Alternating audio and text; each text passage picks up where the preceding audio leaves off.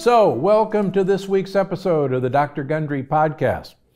You probably heard all about the health benefits of meditation, how it can lower your stress levels, calm your mind, and help you heal. In fact, in my new book, The Longevity Paradox, I even explain how meditation can help improve your gut bacteria, of all things.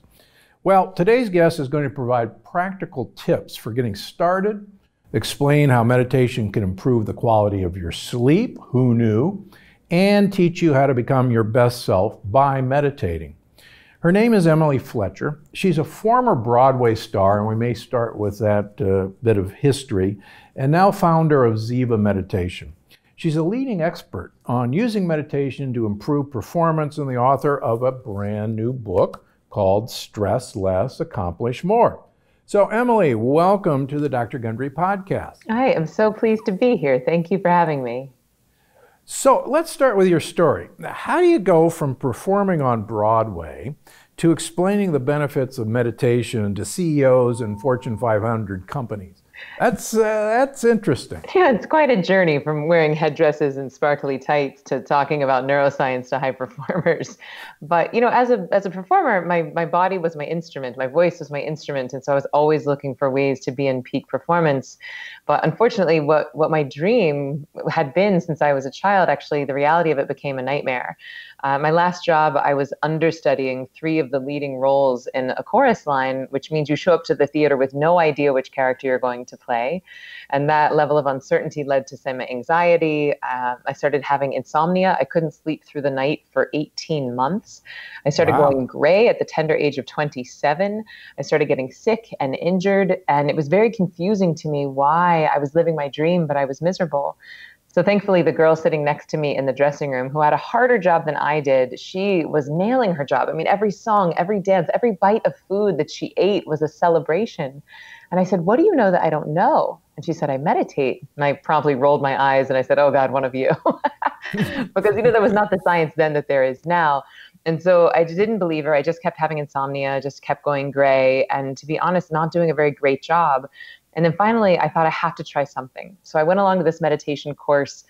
First day of my first class, I was meditating. To be honest, I had no idea what that even meant, but I was in a different state of mind, a different state of consciousness that I had ever been in before, and I liked it. And that night, I slept through the night for the first time in 18 months, and I have every night since, and that was 11 years ago. I'm going to be 40 next week, and I have 1 gray hair. I was legitimately going gray in my late 20s. I did not get sick for 8.5 years after I learned. I stopped getting injured, but most importantly, I started enjoying my job again. And I thought, why does everyone not do this? So I left Broadway, I went to India, and I started what became a 3-year training process to teach. And since then, I've taught over 15,000 people. We created the world's first online meditation training, and now I have this book. And so it's just been an exciting, fascinating ride. Wow. Tell me, obviously you were intimidated by meditation. Mm-hmm. Certainly when my wife introduced me to yoga practice and the fact that yoga could maybe get me meditating, because I have the classic monkey brain. And so tell me, how do you do all this? How do you convince somebody that you can actually quiet the mind? Let's start there. Yes. So interestingly, this is the number one, what I would consider a misconception around meditation, right? Everyone thinks that they have to clear their mind. And at this point, we know we should be meditating. We know it's good for us. The science is in, but we sit down and we try and we're like, okay, brain, stop thinking. I sure would like a snack. Maybe I should have some tomatoes. But Dr. Gundry says, don't eat tomatoes. Oh, no, now I'm thinking about snacks. I suck at meditation and I quit. And that's the beginning and the end of most people's meditation careers. And it makes me sad because people have potentially robbed themselves of a lifetime of better performance because they're judging themselves based on misinformation. So the really good news here is that the mind thinks involuntarily, just like the heart beats involuntarily. So trying to give your brain a command to shut up is as impactful as trying to give your heart a command to stop beating. It doesn't work. And yet I command hearts to stop beating all the time in my business. Now, of course, I get a little help with potassium and magnesium, but no, we don't. Yeah, we don't want our heart to stop beating under most cases. Under most cases, yeah. Well, so, and you call this the meditation shame spiral. Okay, so in other words, the harder we try, the more we fail? Yes, well, if you're judging yourself based on misinformation and you think that the point is to clear the mind, then every single time you sit down to meditate, you're going to feel like you're failing. And none of us will do anything for very long that we feel like we're failing at. We want to feel like we're progressing and succeeding. And so with Ziva, what we do is that we give people a tool that actually helps them to de-excite the nervous system. We give them a tool that helps to induce very deep healing rest. And when you give your body that deep healing rest, it knows how to heal itself. And one of the things that it heals itself from is stress. And interestingly, not only stress from today, which is what mindfulness does, but this type of meditation is actually helping to get rid of that stress from our past, that stuff that gets stored in our cellular memory. And now we know even in our epigenetic memory, the stuff that we're passing down from generation to generation. And the cool thing is that I call Ziva the lazy man's meditation, because you don't have to have any fancy fingers. You don't have to have an erect spine. You don't have to sit in uncomfortable positions. It just looks like a nap sitting up. You just do it in a chair and then your whole life gets better. So you talk about the 3 M's in the book. And so okay, I think that's where we should go next. So what's different about the 3 M's about each of them? Yeah. So the 3 M's are mindfulness, meditation, and manifesting. And where this gets a little confusing for folks is that a lot of people are using the terms mindfulness and meditation as synonyms, but they're not actually the same thing. I would define mindfulness as the art of bringing your awareness into the present moment. And, we could take a mindful breath right now. This is why people say, well, cooking is my meditation or exercise is my meditation. What they're saying is that it makes me more present. I am more mindful when I do those activities, which is fine. But that's quite different than this type of meditation. So mindfulness is very good at dealing with your stress in the now, like a state change, versus this type of meditation is very good at getting rid of your stress from the past. And to do that, we're giving our body that deep healing rest that I was talking about. So it really does kind of look and feel like a nap sitting up. And then the third M, the manifesting, which I sometimes get some eye rolls. Some people are like, oh gosh, you want me to secret my dreams? But to me, manifesting simply means consciously creating a life you love.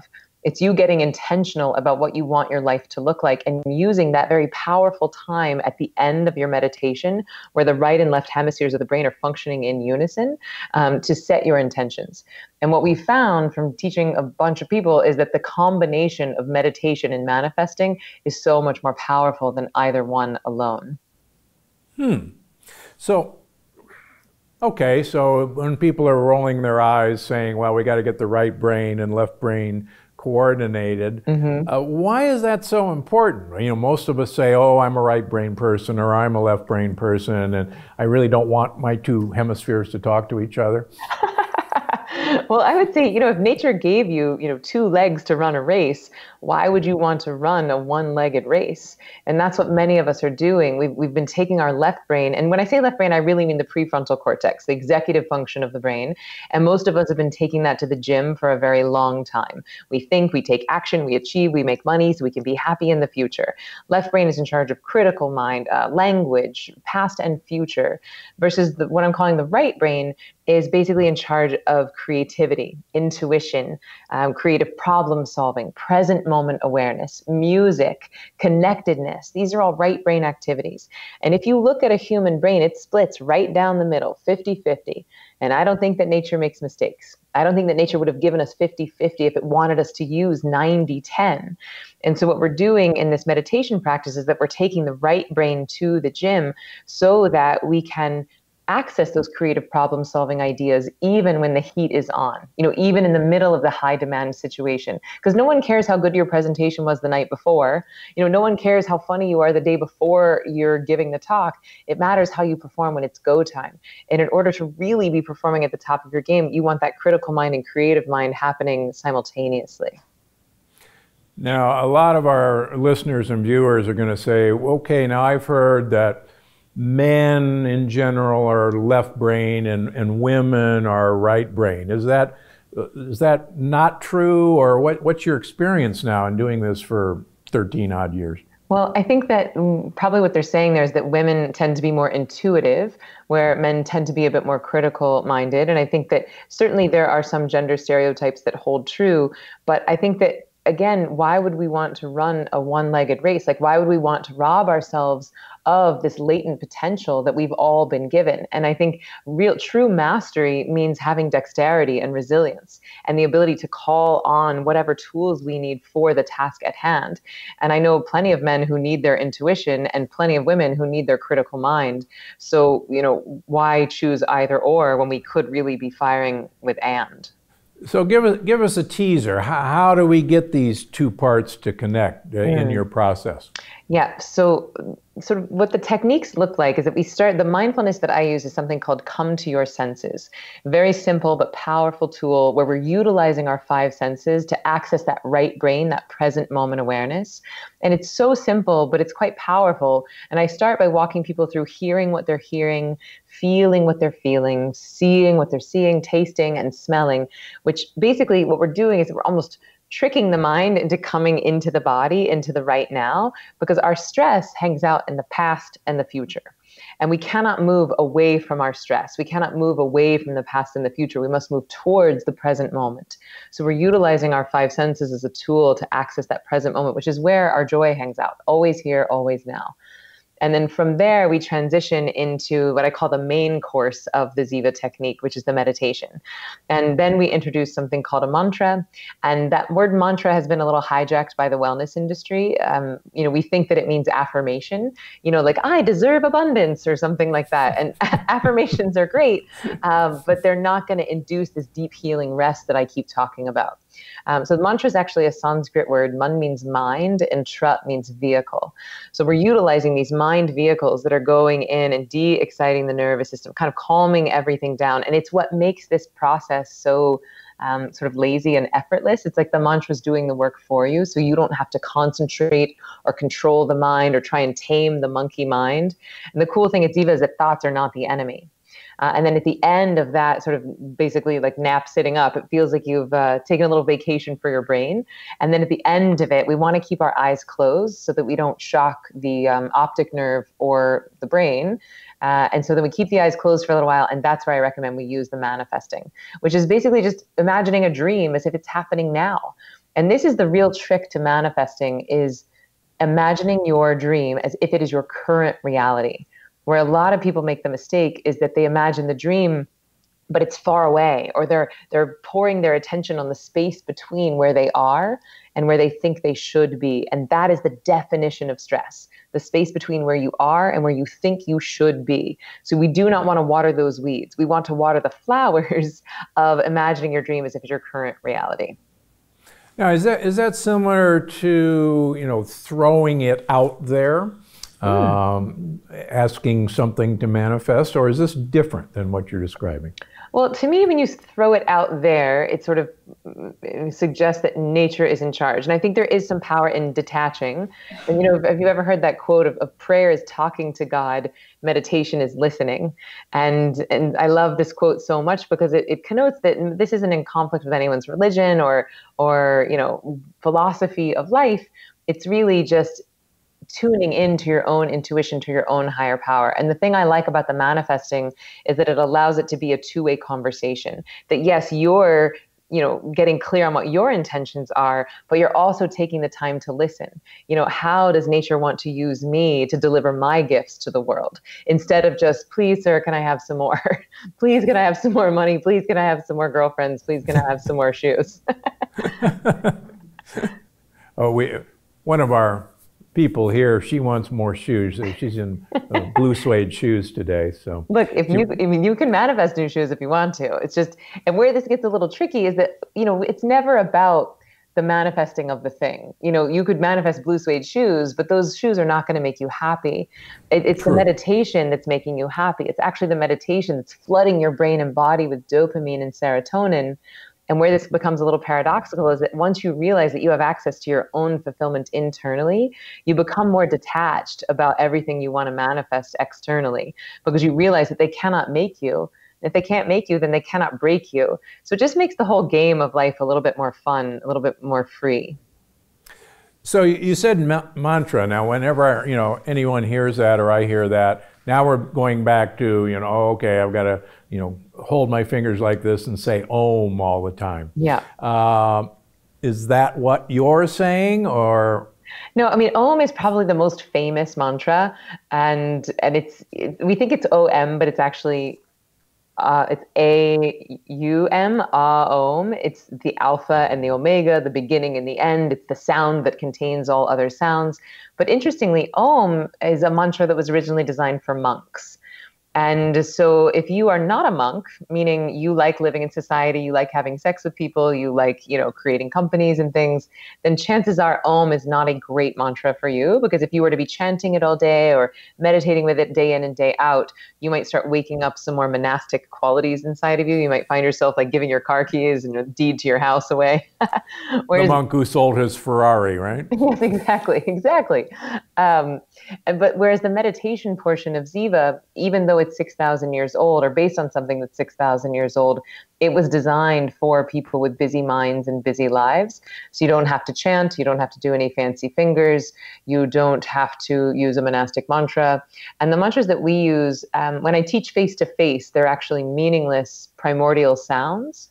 In our online course, we have a little bit gentler mantras. And then in the book, I give people a universal mantra.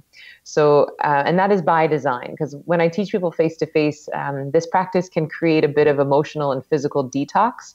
Many of us have been pretty stressed for many decades. And so the sadness, the trauma, the rage, the anxiety, like all that stuff that we have inside, when we start a purging practice, which is really what meditation is, that stuff can start to come up and out. And that's my job, is to help people through that.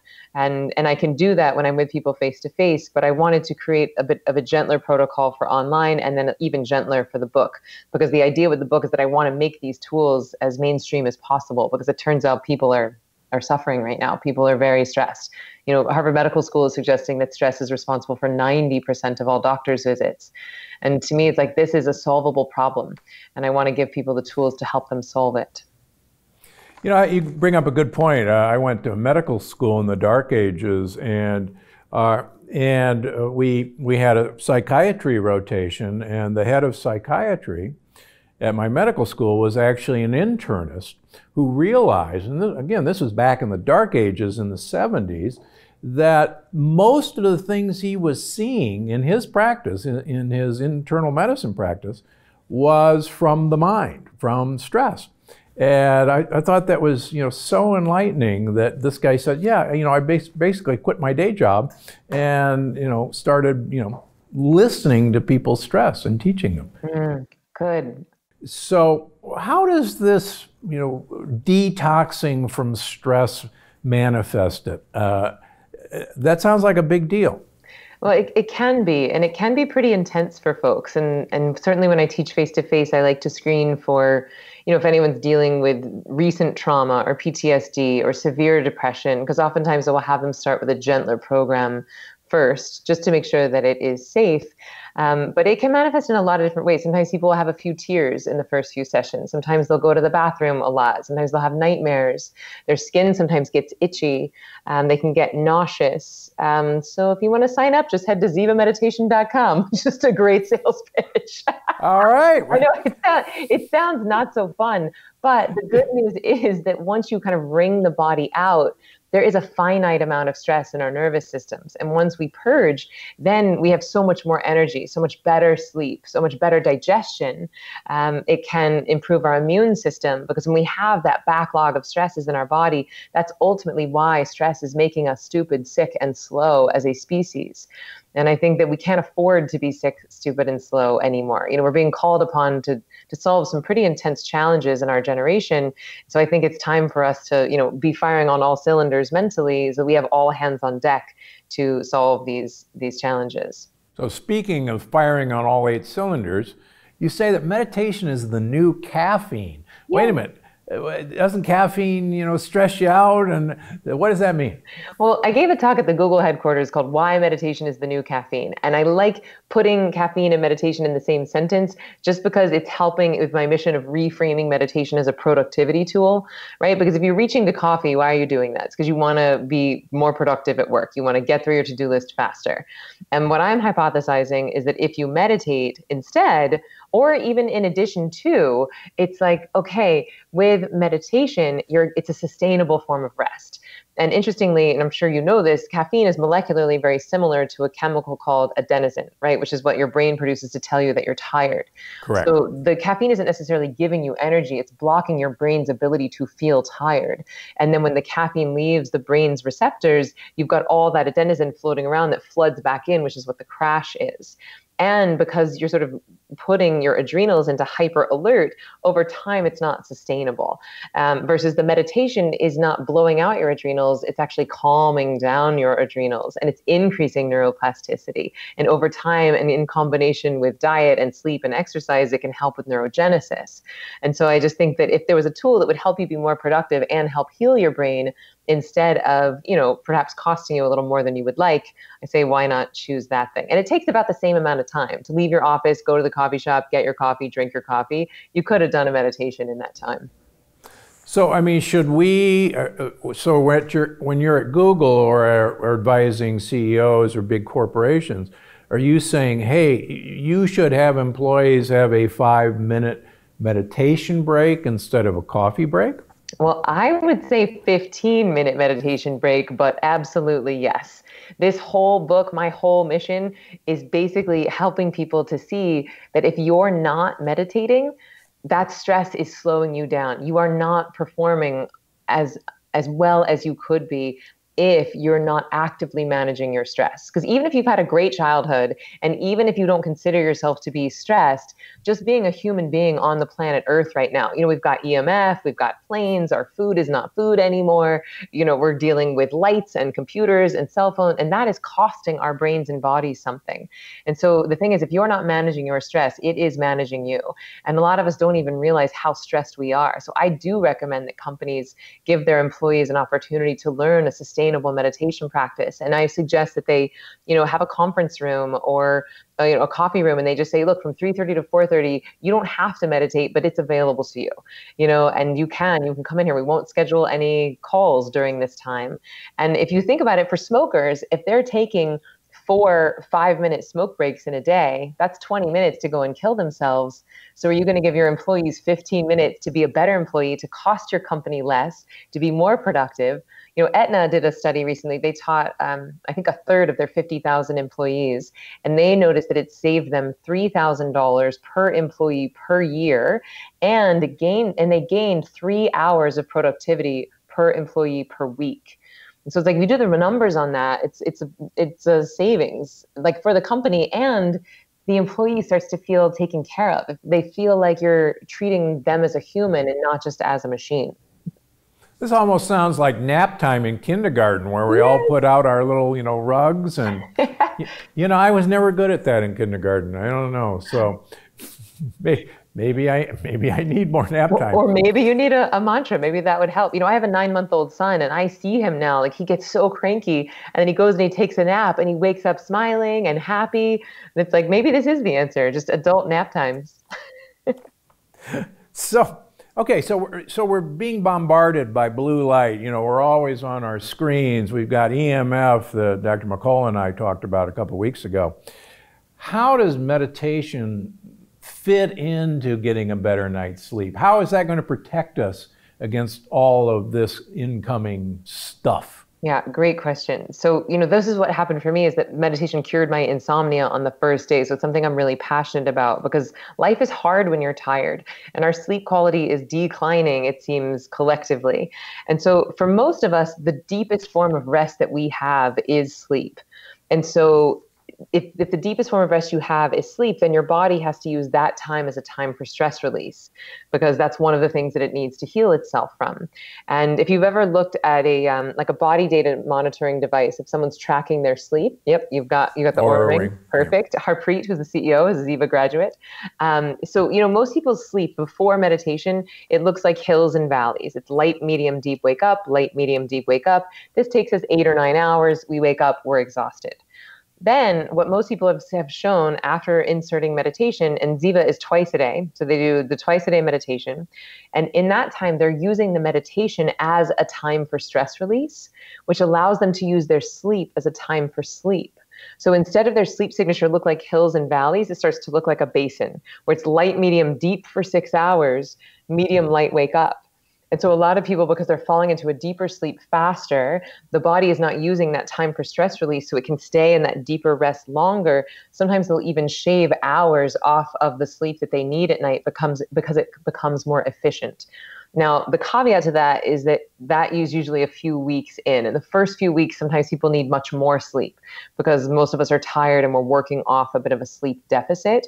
But once you get out of the red and into the black, then a lot of people report needing a few hours less sleep and yet waking up more refreshed. And it's simply because you're using your meditation as a time for stress release, so you can use your sleep as a time for sleep. Yeah, in my new book, The Longevity Paradox, I talk a lot about the importance of deep sleep. Yeah. And deep sleep usually occurs very early in the sleep cycle for most people.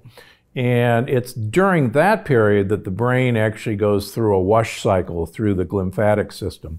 Yeah. And I think certainly watching people with an Oura Ring, they really do not have an adequate deep sleep cycle, most of them. Yeah. And so if we could, use your technique to have people get in, have a longer deep sleep cycle, they're going to clean their brains of debris so much better. I actually am far more interested in that deep sleep period than REM or light sleep. And that's what I track in myself mostly. Now, I also talk about that there is a good connection between meditation and gut health, that meditators have a far more diverse microbiome. And quite frankly, the more diverse microbiome, the younger you are for the longer period of time, so that you can die young at a ripe old age. Tell me your experience with meditation and gut health. The combination between meditation and gut health seems like an unlikely one, but it makes a lot of sense when you understand what happens to the body when we get stressed. So if we want to understand why the human body reacts to stress in the way that it does, we have to cut back in time a few thousand years. Say we're hunting and gathering in the woods. Saber-toothed tiger jumps out with the intent to kill. Body's going to launch into a series of chemical reactions. And one of the first things that happens is that digestion floods with acid to shut down digestion, because you need that energy that you would have spent digesting your food. You need that to fight or flee the tiger. Now that same acid will seep onto your skin, so you don't taste very good if you get bitten into by the tiger. Blood starts to thicken and coagulate. Immune system goes to the back burner. So all these things are really relevant if your demands are saber-toothed tigers. But if your demands are in-laws or kids or red-eye flights, then this fight or flight thing has now become maladaptive. And it's the thing that's making us stupid, sick, and slow. And if we're living our lives in this low-grade fight or flight thing, then we've got this constant acid drip happening in our digestion. And I'm no gut health expert, but it seems to me that if you're dumping acid into your digestion, that might kill some of the good bacteria that we really want to be thriving. And what I've seen, and interestingly, I've never suffered from IBS, irritable bowel syndrome, but so I don't talk about it. It's not in any of my messaging. And yet it's the number 3 benefit that people report from Ziva, that their IBS has gone away. And the only thing I know to attribute that to, and this is totally anecdotal, but it seems that they're changing the pH of their body. They're getting out of that acidic fight or flight. They're starting to flood their brains and bodies with dopamine and serotonin, so they're becoming more alkaline. And so it seems that that's a more hospitable environment for the good bacteria to diversify. Well, it's very interesting that there's a new paper out last week before, looking at people who have a stroke, and their gut microbiome changes within the day of having a stroke. Really? So, as I talk about, there's actually 9 more fibers, nerve fibers, coming from the gut to the brain via the vagus nerve and 1 from the brain down. But it's clear that that two-way street, the brain, a damage to the brain suddenly damages the microbiome. So it's fascinating new research that there's a lot more connection here than we knew. And so from that, would you hypothesize that healing the brain and increasing neuroplasticity may help the microbiome? Yeah, and I think it actually goes stronger the other way. The more I can get the microbiome diversified, the more the brain is going to improve. But okay, so people have asked me, being a heart surgeon, that's a rather stressful thing.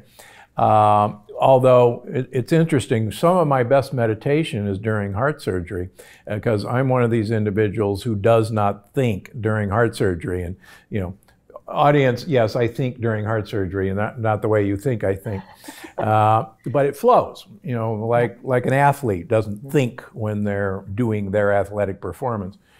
But when a stressful part of the operation comes along, and hopefully it's not very often, the thing I get through my stress is to change my breathing pattern. And I know that's incredibly important in your program. Can you talk us through how controlling the breath, changing the breath can help our viewers and listeners de-stress? Yes, absolutely. So there are a lot of techniques that use the breath as the tool. And I love what you were saying, like I get into a high demand situation, probably the heart rate accelerates, your breath might get a little shallow, it might speed up. And then that's signaling more things to the brain of like high alert, let's be alert, let's get that fight or flight thing going. And then when we get into fight or flight, a lot of our brain and mental energy goes to the amygdala. And so when it goes to the amygdala, we're not as creative. We're not as available for the intuitive downloads to be in that flow state. And so definitely a quick hack, if you will, if you find yourself in a high demand situation or even with an anxiety attack or a panic attack about to come on, a really simple thing that you can do is manipulate your breathing. And what we do is we use the breath almost as the precursor to Ziva, because it's just a great way to change your state really quickly. And so one of the things I teach in the book is something called the 2X breath. And it's super simple, but you're basically just doubling the length of the exhale from the inhale. And this is designed to help calm that vagus nerve, right? Like you said, that two-way highway that's connecting our brain and bodies. And so all we do, and we can do it together if you want, you just inhale through the nose for 2. And then you exhale through your mouth for 4. Inhaling through the nose for 2. And exhaling through the mouth for 4. And it even helps sometimes if people count the breath. So just inhaling 1, 2, and then exhaling through the mouth for 4. And it's super simple by design, because if you're about to have a panic attack, you can't do some complicated thing. It's like you just need the simplest thing. And when we double the length of the exhale, it just starts to slow down the metabolic rate. It starts to calm that vagus nerve. And sometimes a lot of people report that it will help stave off a panic attack. And like you said, it might help you get back into flow state. Yeah, and that's a great trick, and that's exactly. And some of us even use the box trick where where we hold both on the exhale and the inhale. Yeah. Yeah, and that's just for people who don't know, it's just in for 4, hold for 4, out for 4, hold for 4, and that's great too. Very simple, and it's like and again, it's almost like you're using that tool. Is like we want to move towards the breath, towards the present moment, instead of, oh no, what if I mess up in heart surgery? Oh no, what if he doesn't call back? What if I can't make rent this month? One of my favorite quotes is that speculation leads always and only to suffering. And that's really what stress is. It's speculating about what may or may not happen in the future, what should or should not have happened in the past. And so instead of speculating, we just come into the now. And the breath is a great and easy way to do that. It's funny, on the plane, I watched a documentary about Bill Murray. Most people will remember him from Groundhog Day. And Bill shows up apparently around the country just on random moments. And the takeaway of Bill Murray, and he's really one of my favorite gurus, I guess. And if they were summarizing what is the message that Bill Murray brings, and the message is, it doesn't matter. And I think, it's interesting. I think a lot of this, of what you're saying is, Tony Robbins says you got to stop playing old movies. But I think all of what you're saying is, particularly when you're breathing like that, you can't really think of anything else, and really nothing really matters. Yeah, I love Bill Murray because he seems to be like really having so much fun, like gamifying life and really treating it like a game. Yeah. And the thing I love about that is that, to me, and I haven't watched the documentary, but to me, it's like everything matters and nothing matters. That's exactly right. It all matters and it's a game. And I think when we start meditating, we start accessing these different states of consciousness. You're actually accessing something different than waking, sleeping, or dreaming. And it's like that super consciousness, if you will, or that pure being. And when that thing starts to permeate your waking, sleeping, and dreaming, it's much easier to see life as the beautiful game that it is, and you can fully play it. The thing I love about this practice is that it's not either or. It doesn't take you away from life or just make you monastic or where you're only looking at the divine. It's like, no, it's divinity and humanity happening simultaneously so that we can be present, play the game, play it full out, and see that we're all hurtling towards the grave. From the moment the sperm hits the egg, we're all hurtling towards the grave. So we might as well have some fun while we're here. That's what I actually say in the longevity paradox. None of us is getting out alive, and, get over it. You're absolutely right. None of us, nobody's been back to tell us otherwise, quite frankly. And one concept that I think might be really in line with the longevity paradox that you might enjoy, it's probably the most woo-woo, hippy-dippy thing I put in the book, but I just talk about some monks in India where they will actually call their death date. This idea of getting sick and dying that we've assumed to be normal in the West does not necessarily have to be the case. And I'm so glad that you're out here with this message of like, what if we keep up-leveling and improving and getting stronger and healthier until the body becomes irrelevant? And they have this analogy of like, what if you take off your body like you would a beautiful suit? You're not going to just put it and crumple it on the ground. You take it off with respect and care and gratitude. And I love the work that you're doing. And I just think that meditation can really be a very complementary tool to help people to up level until they don't need the body anymore. Beautifully said, beautifully said. There's a wonderful book. It's a difficult read. It's called I Decided to Live to 120 Years.